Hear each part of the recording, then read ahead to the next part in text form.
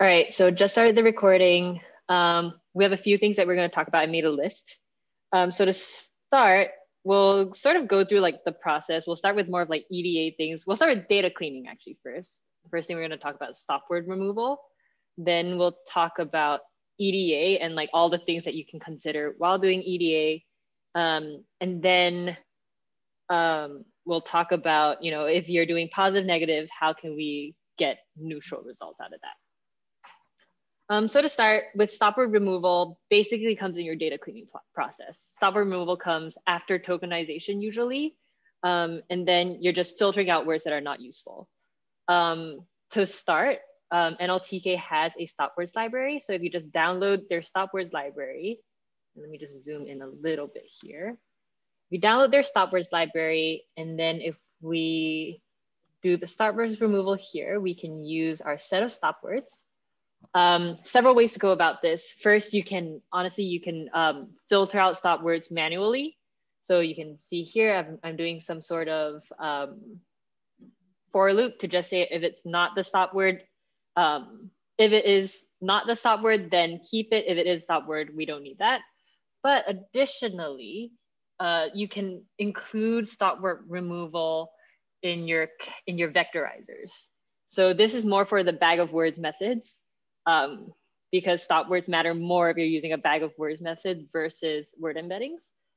So you can include stop words in count vectorizer. I believe you can also do so in TF-IDF. So they actually have their own stop words, but you can actually feed it in like a list of stop words. So here, even though I say English, because count vectorizer has, it takes in its own languages, I believe you can feed it in and like any iterable with stop words. Let me just double check with TF-IDF. So here with stop words, let's double check. Yeah, you can give it a list of your stop words. Now, the default stop words are all of these. Where was it earlier? It has a bunch of default stop words, but again, depending on your context, you might want to include other stop words. Like, for example, I know with the Phase 4 project, there was a lot of like South by Southwest, like product names you might want to take out. So you can definitely add to this stop word, and you can add to stop words by literally, this is in a set. I think it by default is as a list. So you can literally just like append new words to that list. And if you're trying to think about, all right, what should be considered a stop word or not, that is usually hand in hand with your EDA. So for example, when you're looking at your EDA, either if you're doing it like as a whole or comparative between your classes for your classification problem, if you're seeing a lot of like meaningless words, overall, if you're seeing meaningless words, just add them to your stop word list. Also, if you're doing a comparative EDA and a word occurs with the same proportion across both classes, it is less likely to be helpful for your classification model. So that could be something that you can add to your stop word list as well. Is there an automated way to do this? You could code something to really look at, the similarity in proportion of stop words of your words between all of your classes. But I would say with stop words and for most models, having extra words won't harm it too much. So based on that, I would say, I think just doing it manually and just like looking at, honestly, you can even do it by looking at your word clouds or by looking at like your frequency distribution. That I would say is the way that I would go about doing it, just because you want to be somewhat involved in what you're removing. And if you're writing a function, you might remove words that you don't want to remove just by however you set up your function. So yeah, that's on stop words. Again, you would think about removing stop words only if you're using bag of words methods, which all of you should be starting out with. So yeah, if you're using like count vectorizer or TF-IDF vectorizer in your models for your modeling, then you want to definitely get rid of stop words. If you're doing word vectorizing, I would say it does depend on what kind of vectorizing you're doing. If you're going to vectorize it word by word, you might be able to get rid of stop words. Some stop words don't even have word vectors. So you can definitely do it like case by case, what kind of vectorizing you're doing. But if you're doing something like document vectors, like I talked about with Spacey, hopefully this notebook loads up so I don't have to pull it up. All right, no worries. Oh, perfect. So if I'm doing something like Spacey, and I don't know why this notebook is so long. So something like Spacey. Anyways, so Spacey will vectorize an entire sentence at the same time. So if you remove stop words from something that you want to feed into Spacey, you might, I don't know, make the meaning a little bit, you might change the meaning of a sentence and the way it becomes embedded if you do that. So yeah, as an example, real quick, this is what I mean by like Spacey's embeddings. It's like a little bit slow, but yeah. Using Spacey, the entire document, so like the entire tweet, the entire review will be turned to its own vector, and like this inclusion or exclusion of stop words will change the vector. So do take that into account. All right, I will talk about like going from EDA to modeling as well. So I'll go into more detail about this a little bit later. But yeah, any like other thoughts regarding data cleaning for text or stop words? The data cleaning should for example, we should do it before the modeling, or we can exactly doing it in the model itself, for example, because you know that I designed a positive negative ratio that it can determine which word is not useful for the model and it can drop it out. Yeah, so I would say for NLP, especially if you're doing something like that, where you will change your model based on, change your data based on your model, it's definitely flexible to that. There are no rules that say that you have to segment your project into data cleaning, EDA, modeling. So based on that, yeah, you're definitely not, you can definitely go back and redo your data cleaning with your modeling results. Also for, as we're gonna talk about going from EDA into modeling, there's gonna be a lot of back and forth, because annoyingly, some functions work well with tokens, some functions work well with entire sentences. So you're going to see a lot of back and forth of like splitting into tokens, re-putting everything back into like long strings, just based on what methods you want to use. So yeah, there is, I would say like most people who do NLP, their notebooks have, even if they do have like data cleaning and EDA separate, and even modeling, there is a lot of like going back to like, all right, based on this result, let's clean out this again and then rerun. So yeah, you're definitely not restricted to the segmentation of your notebook for sure. Okay, thanks. You're welcome. Anything else? You mentioned removing stop words that might be like evenly found on both classes, but if they're like mostly evenly found, then is leaving them in really going to impact the model? Like, yeah, not very. You're right. It's not going to impact your model very much. I would say I would really only look into doing this if you really want to cut down the number of columns that you have in your bag of words for your bag of words data. Yeah.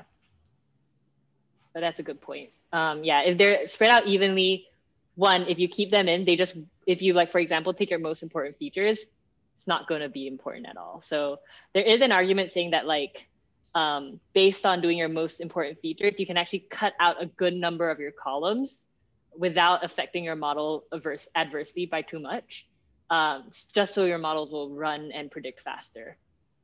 So yeah, that could be another thing that you do in terms of like, EDA modeling, based on modeling results, cut out a bunch of like not so useful words and then refit your model with fewer columns. That's something you could do. But yeah, take into account the time it takes for your model to run if you're thinking of like a workflow like that. All right. Thank you. Nice. Anything else before we move on to talk about EDA? All right, so I think you all are doing some form of classification and also I think LDA is also something that I'm going to talk about. So I'm going to talk about first EDA as a whole, and then EDA for classification. So when you're doing EDA as a whole, it's really you trying to learn as much as you can about your entire data set. I would say, and a lot of these things will actually apply to classification as well. But the typical things that you have are frequency distributions, word clouds. Maybe you want to do like an overall topic modeling to see what the most salient topics are across all of your classes in your data. Just because in some topic modeling with LDA, it might not pick out positive and negative to be different clusters, if that makes sense. So you could see what the topic modeling results are as a whole. Question with, aren't frequency distributions and word clouds basically doing the same thing? Yeah. Just visually representing them in a different way? Yeah, exactly. Okay. They're doing the same thing. And then, I would say, go ahead. No, it's just with LDA, do you actually like have to come up with the topics yourself? I don't really understand that part. Like it'll give you the words, right? That would be clustered together. And then you would decide on like the topic that goes under, or? That's right. Yeah. Okay. I'll talk about LDA in a bit more detail later, but yeah, they'll show you like what are the most salient words within each topic, but you are the one that ends up saying like, all right, I'll call this the, I don't know, the whatever. Yeah, you'll name the clusters manually. Okay. So now more specifically for classification, especially if you want your EDA to inform your model, you want to do a comparative EDA. And this goes for any sort of classification problem, right? So with NLP, doing a comparative EDA will give you insights as to how your model will perform, what are likely to be important features versus not important features. So again, I think at the simplest level, as long as you all have some sort of frequency distribution per class that you have, maybe even a word cloud for your presentation, that honestly will be kind of good enough. One thing that you can look at, and I think Ali, you showed me that you had that, one thing that you can look at is like the word proportion. So like if you take your value counts and then you normalize them and see which ones have the biggest difference across the two classes, the ones with the bigger difference will likely be more important features for your model versus having similar normalized value counts, if that makes sense. So you're trying to say then, like if one word is used much more frequently or in like greater proportion in one class than like that word in the other class, then that would be a better indicator. Yeah, I guess. Okay. Yep, that's right. So how much EDA do you want to do? I think for the capstone, it really depends on how many other components exist in your project. And honestly, it is quite subjective what constitutes a capstone.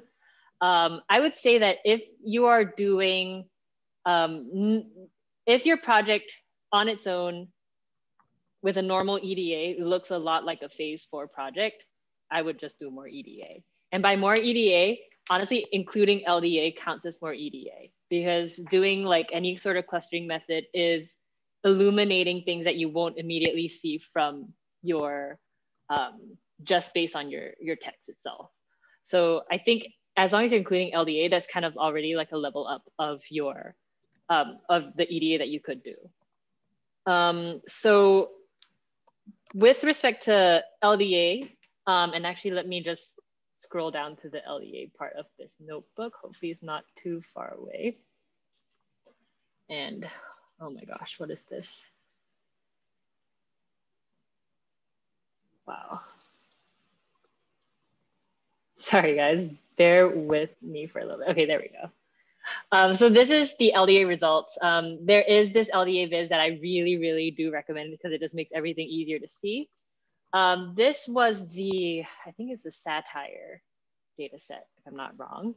And then this just has 4 topics where you have, you know, the topic 0 has all of these words. Topic 1 has these words that basically represent the cluster. And yeah, as Sarah mentioned, it's up to you to name these. And also, like I talked about in the clustering session, if you feel like 2 of these or 3 of these are very, very similar to each other, feel free to, you know, just manually refer to them as the same cluster. So you can just say like, all right, out of my 6 clusters, like 1 and 5 are very similar. So I'm gonna just consider 1 and 5 to be the same cluster. So you can definitely do that if you feel like it's necessary. For topic modeling for a comparative EDA, it will take a little bit of time to run. Again, this is also depending on the size of your data, but I think it would be very illuminating to do an LDA per each class that you have. An LDA for each class that you have, and with reviews, for example, if you have positive and negative, you can see what people are talking about in positive reviews and what people are talking about in negative reviews. And usually through this EDA step, you're able to create or come up with, you know, business recommendations for whatever your project is about. Because you can, usually from this, you can infer the things that people don't like about like a game or a product. Yeah, just based on that, that's why I think LDA is a really, really good model to include. It does take a bit of work setting up, and this also will, when we talk about, you know, bringing your EDA, going from EDA to modeling, just because LDA does take your data in a specific data type. And as you can see here, it's like a list of tokens. That's the data type for LDA. But yeah, that's again to say like the kind of annoying part about NLP is that every model or like different models or different methods take in your text data in different forms. So you just have to be, one, look at documentation to see, or examples to see what kind of data format your text needs to be in. But yeah, it's a lot of adapting back and forth in different data formats for different parts of your project, which is very, very normal. So that list of lists, then each list within the list would represent like a separate text document, right? That's right. Mm-hmm. Okay, so then you would just have each token, I guess, as part of the list. Yep. Okay, and then you can run it through that way. Mm-hmm. Yeah, feel free to take the code from here. I think this is adapted from a Medium article that is adapted from, I think, the LDA documentation. Okay. So feel free to take this code. I will say also with LDA, because you're doing LDA more for data exploration rather than you're actually going to use the results of your LDA, you don't really have to do too much tuning. Usually whatever the defaults are will work. And I'm not sure if these are the defaults specifically, but not too important. I think whatever the hyperparameters are, they're not going to change too many of your data points clusters. I think the only thing you have to decide on is how many clusters, which I would say run it a couple times. I would say also based on what your context is, how many topics do you envision could be a place to start? But LDA as a model does take a bit of time to run. So I wouldn't spend too much time. I'd say just pick a number. If you see that cluster are close together, just go with the fact that, all right, we'll take cluster 2 and 4 to be the same cluster rather than rerunning the whole thing, unless you have time to do that. So yeah, any other questions on EDA before I talk about transitioning into modeling?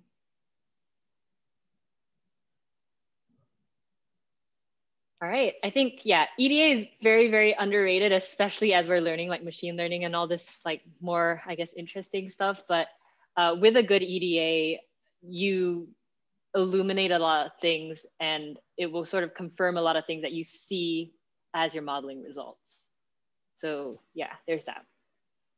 Okay, as we transition into modeling, just remember that this whole process of converting, I guess the main process going from EDA into modeling is converting your text data into some numerical representation of it. Just as like an overall recap, there are 2 main ways of, I guess, pre-processing techniques that we talked about: bag of words methods and word vectors. So bag of words methods, the way I remember which ones are bag of words methods is as long as every column represents a word. And as you can see with it in this way, the order of the words don't matter. I think automatically if you use like TF-IDF or even count vectorizer, it just does it alphabetically. So as long as you have something that has, all of your individual words as columns, it is a bag of words method. So with that, the vectorizer does have stop words, as I mentioned before. The vectorizer does have an argument that can take in stop words, which again, kind of complicates things in a way because you can remove stop words at the start, but you can also do that at the end here. So it really depends on when you want to do it. There's no I think because NLP is so new, there aren't any standard practices of doing NLP analysis. So yeah, therefore, just be aware that, these are bag of words methods and you can also remove stop words in this process. For bag of words methods, what kind of data does the vectorizer take in? The vectorizer actually takes in rows of text. So for vectorizers, especially if you're using I know there are other vectorizers in other libraries, but the main one that we talked about is NLTK. So for NLTK, the vectorizer just takes in text like that. Let me see if I have a different example. I guess not, but basically it doesn't take in tokens. I think some people think that because every column is a word that you need tokens, but it actually does the tokenization for you. So yeah, you don't need to have, you need it to look like this basically. And then this is what you can feed in to your vectorizer, either count vectorizer or your TF-IDF. Mm-hmm. Yeah, and that could be after you've already tokenized and lemmatized it, you can put it back together in just a string. Yeah. So it were like a normal sentence, and then it will tokenize it again, I guess. Yeah. Into each of its own columns, and each column is a word and each row is a document, and then it just represents how many times the word would come up if you're using count vectorizer, and then TF-IDF the inverse frequency or something. Yep, exactly. Okay. Yeah. So yeah, basically if you've gotten rid of stop words already, and if you've already done a little bit of cleaning, for example, if you do all the lowercase, all you have to do is from your tokens, you can just do a dot join and it'll put it all back together in a string for it to go into the vectorizer again. Yeah, I think it's just the fact that these were created not knowing what kind of formats of text people are dealing with. So I think this is the fact that, this kind of does everything, even though you don't want everything to be done at this stage. Yeah, that's just the way it is. So yeah. When you do fit transform on the docs, that's going to give you, what is that going to output, I guess? Mm-hmm. So it outputs it kind of outputs a sparse array to begin with. So that's why you have to do, I think this does to array, but I think you do to dense, the same thing. It's the same thing. And then you can put it into a data frame as well. You actually don't need to put into a data frame if you have a lot of text. Actually, not putting it into a data frame might be better because data frames will make your notebook run slower. Because when you render a data frame, or if you are storing a data frame, it can take up a lot more memory than if you just have it as an array. So if you find that your notebook's getting slow because of, maybe you have thousands of columns and tens of thousands of rows, you can actually keep it as x.toArray and feed that into the model. That actually will work as well. Okay. Mm-hmm. Oh, what about your classes, I guess? Yeah. So. Yeah. Sorry. Keep going. All good. All good. So your classes, the order of your rows will always be the same. None of these will shuffle the order of your rows. So really, I think most people for this, they actually keep their X and Y separate, and then they just join, or actually you don't even need to join them because they go into your model separate anyways. Right. So but you would just have a Y that has all the different classes as a list, I guess, basically, and then you're going to have your data frame, which has all the corresponding documents, and they should still be in the same order, right? That's right. Unless none of these functions will shuffle the order of your rows. Okay. So yeah, you wouldn't have to worry about that. Okay, cool. One more thing that I actually just thought about is to prevent data leakage. Because this is just X, there's actually no train test split being done here. Let me see if there is, whether this is being done here. There we go. Okay, so this is just one example. Fit transform on your train set and transform on your test set.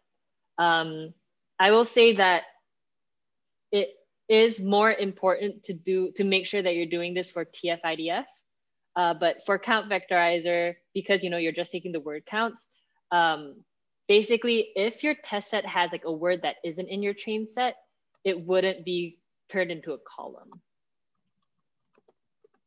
Does that make sense? So yeah, to prevent data leakage, even for your vectorizers, fit transform on your train and only transform on your test. One pretty neat thing, and for those of you who are using like the scikit-learn models, you can actually, if you all are interested in doing like the scikit-learn pipeline, the count vectorizer or TF-IDF vectorizer can actually be a step in your scikit-learn pipeline. So if you don't want to have to like keep reminding yourself of like when to do this, and like, I don't know, if you don't want to have like multiple data frames like lying around of different versions, you can consider just having it as a step in a pipeline, and then they will remember when to do which for you. Ish, I have a question about if we want to use traditional machine learning algorithms, we should do this, right? Yes. But I'm using, for example, neural network, and I'm using vector instead of data frame for my input data. So what should I do if I want to implement TF-IDF? Ooh, good question. For TF-IDF, I would say even in your neural network, you have a train and a test, right? So because TF-IDF, you are calculating the score based on all of your documents in your train set, just make sure that you're doing that. And then for your test set, you would have to transform those numbers based on the inverse document frequency part of your train set. So I think, hold on, let me see. I think I have the formula for TF-IDF here somewhere. Okay, so this part is just the IDF part. Oh, where is it? Hold on. There we go. So this is the IDF part. And then you would just take your term frequency of your test data point, multiply by this. But then this number should come from your train set, if that makes sense. Oh, okay. Yeah, so you might have to like store a lot of values as a result. So also if in your test set, you have a word that wasn't in your train set, you would actually not even consider that word to be fed into your model. Yeah, that's what I think. Awesome. Okay, thanks. You're welcome. So that's the bag of words methods. Any questions or clarification on like these bag of words methods before I talk about word vectorizing? My only still confusion is like how you implement pipelines with these things, and like if we could have an example of that. It doesn't have to be like now, but at some point of like how you would properly apply a pipeline to just do all those steps for you, I guess. Yeah, so you saw me just Google this. So I think, here we go. Let me see. So I don't know why you would use both of, oh, right. Okay, I see. So why is it both, I guess? So yeah, at first glance, I thought so too, but there is actually a TF-IDF transformer that's different from TF-IDF vectorizer. Okay. So if you want, so two of these steps combined is equivalent to the TF-IDF vectorizer. Okay. Yeah. So yeah, in a pipeline, this is how you would set it up. If you have like specific like stop words, you would feed them into these as you instantiate your pipeline as well. And then where's the train test split part going on, I guess? So the train test split happens outside of the pipeline. So you have your X train, X test, Y train, Y test. And when you do your for your pipeline, you would actually do pipeline.fit, right? Right. So you do pipeline.fit on your train set, and then pipeline.predict on your test set. And it knows automatically, especially if these intermediate steps all come from scikit-learn, it automatically knows what to do with those steps. Okay, so you would first split everything into train test split, and then you would fit your pipeline to your training data, basically, with, I guess, like the different classifiers. Yeah, let me see if there's a different example. Let's see. So they did train test split here. And yeah, you can see that this is their pipeline. They have like their vectorizer and then their classifier. You just do, and this is their bag of words pipeline. You just do your pipeline.fit and then pipeline.predict, and then you can get all your metrics from that. Okay. I would say like as you're testing all of your different models, sometimes it makes sense to do a pipeline, sometimes it doesn't. I would say if you're testing like the difference between count vectorizer and TF-IDF vectorizer, then maybe setting up 2 pipelines, or honestly, you can also loop through your pipeline and edit. I mean, there's many of it, there's no like set workflow to test it. So I would say for pipelines, use them if you're comfortable with them. I wouldn't say that like creating the scikit-learn pipeline is definitely not a necessity, but it's an option so that you don't have to keep track of all of your different like tables that you're creating.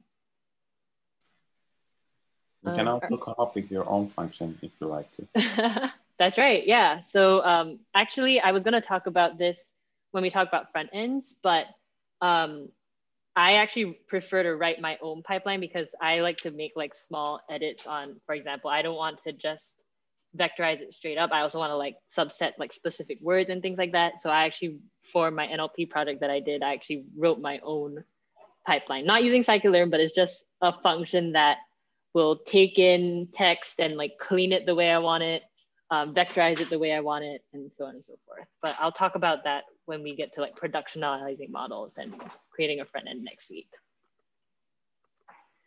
All right. Let's talk about, we have to talk about word vectors. So with word vectors, I talked about 2 libraries that you can use to do word vectorization. And again, the big difference between word vectors and bag of words methods is that word vectors take context into consideration, which may or may not work better. Like I think, Andrew, you talked about yesterday how your word vectors actually performed worse than your TF-IDF model. But just as a quick overview of word vectors, 2 main libraries you can use, GenSim, and from GenSim, you can get word vectors. So a vector for every word. And if you have a document like a tweet or a review, you can just aggregate your word vector just by adding them together. I think what is more preferred now, so there's the library Spacey that is, I think is newer than GenSim, but it has a lot of like pipelines that just make it easier to use word vectors. For Spacey, I like Spacey because you just have to load in which set of vectors you want to use. And then all you have to do is do like an apply function, and it does it all automatically for you. And the big difference between the 2 is that GenSim is using specific word vectors that are just aggregated, whereas Spacey takes into account more of the order of your words. So usually if you just want to dive into one of them, I would recommend Spacey just because, you know, the pipeline is easier. You don't have to worry about, and just the fact that it takes into account your order of words. Like, yeah. One thing to remember with Spacey is if you have stop words, might be better not to remove them because you want to maintain that information, if you want to maintain that information.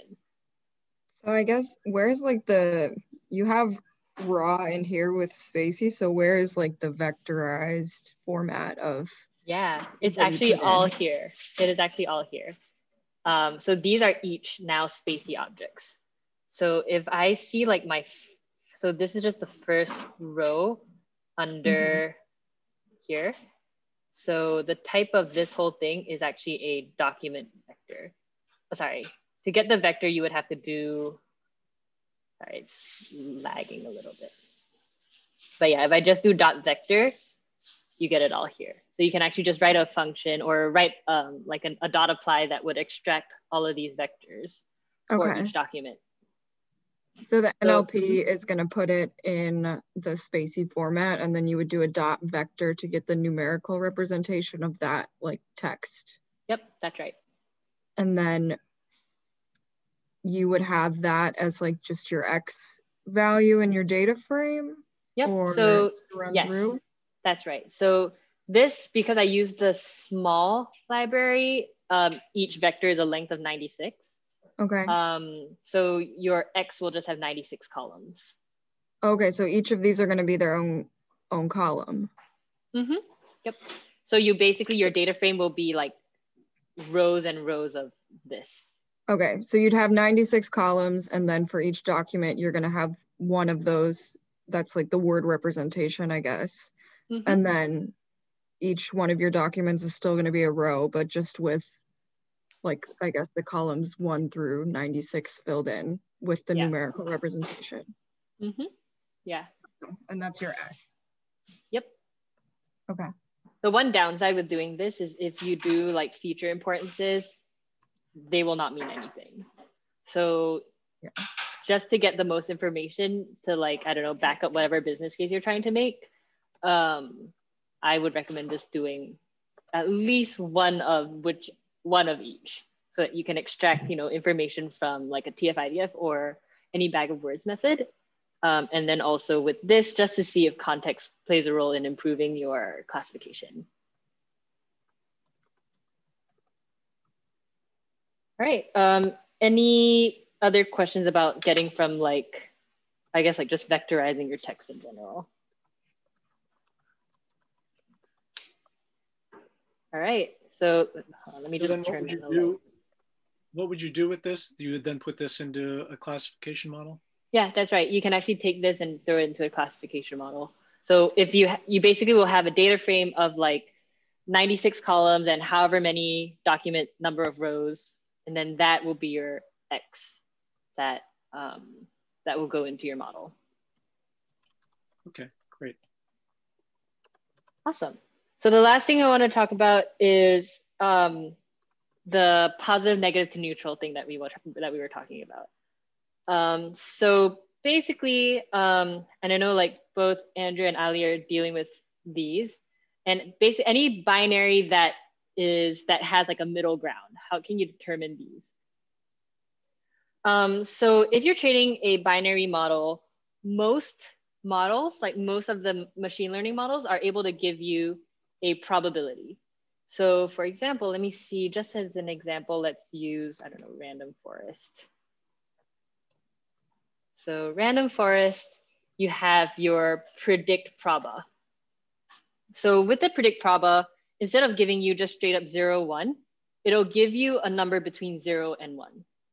So with that, you can actually do a little bit of post-modeling EDA. So for all of your test data points, you can extract this probability and plot it out and see what that distribution looks like. It's hard to say what that distribution will look like, but based on the distribution, you might be able to say, all right, it looks like there is kind of like a neutral zone where you're getting a lot of probabilities of like, you know, maybe 40 to 60%. And then those, and again, based on that distribution, you would manually determine some threshold for it to be classified as like neutral. So for example, if you have like 1 as positive, 0 as negative, or vice versa, doesn't matter. Anything in the middle, anything that gives you a probability of like 0.5, like for example, with 0.51, right? If you get a number of 0.51, it would, if you just look at like the dot predict, it'll automatically round it up to 1, and it'll be classified as, let's just say 1 is positive. It'll automatically classify as positive. But you can see that, you know, it was just like a 1% difference that made it positive versus negative. So based on the outputs of predict proba, you will be able to determine some threshold. And this is, again, depending on a little bit of post-modeling EDA, maybe plot a histogram of all the probabilities, up to you to decide. And then once you've decided on this middle range, you can actually write something that instead of outputting 0 and 1, output this, and then just based on the ranges of these values, create your own third class. So yeah, that's how you would do it for these models. So any tree model, I think even like Naive Bayes does it too. Let me see. Naive Bayes. Anything that gives you a probability of a prediction, you'll be able to do that.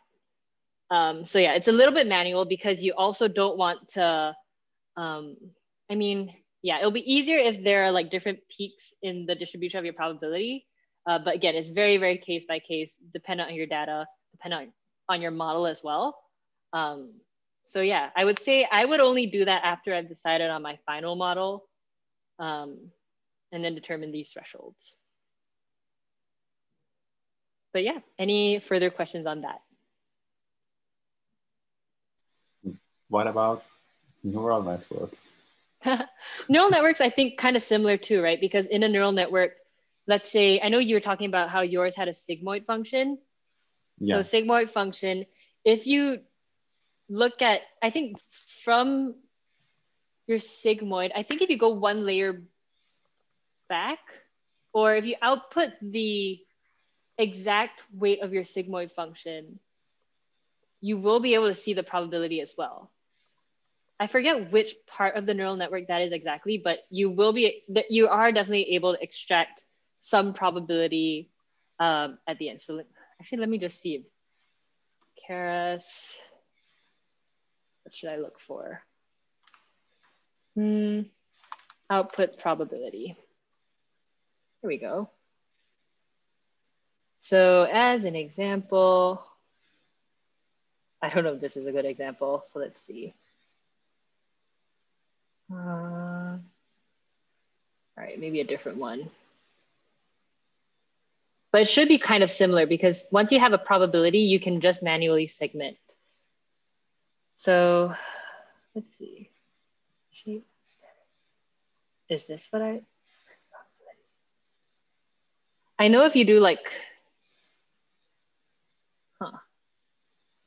I have to look for the exact thing, but I know that you can definitely get that information from Keras. But I am stumped on what exactly to look up.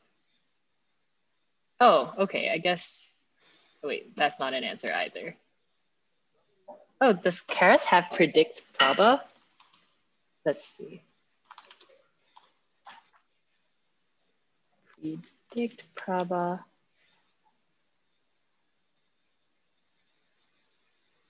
Oh, cool. So looks like you can do the same with Keras using the same name method as well.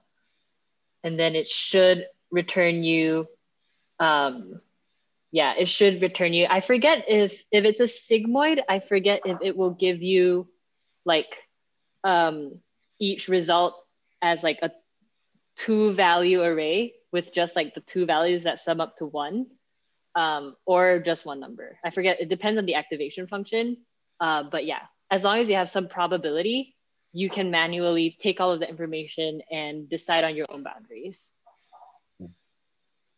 Yeah, because for now, I'm using the activation function of sigmoid for my output layer. So it should be one number.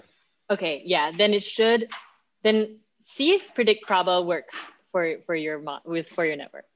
I can't use it now because I designed my own network, but I'm planning on using RNN. Okay, cool. I will use that there because I can apply it to my own class. Got it. All right, yeah, sounds good. All right, we're right at time. I actually have one more one-on-one that I have to get to. Any like final questions before we end off? All right, so we meet again on Monday, I want to say. Yeah, I think it's Monday. All right. Yeah, I think I saw Monday. Yeah, Monday at Okay. 2 p.m. Our usual study group, our usual study group time. So I will see you all then as well. I'll post something in Slack about this too. Thank All you. right, then. Thank you, Ish. You're welcome. Good luck with your projects, everybody. Thanks. Bye.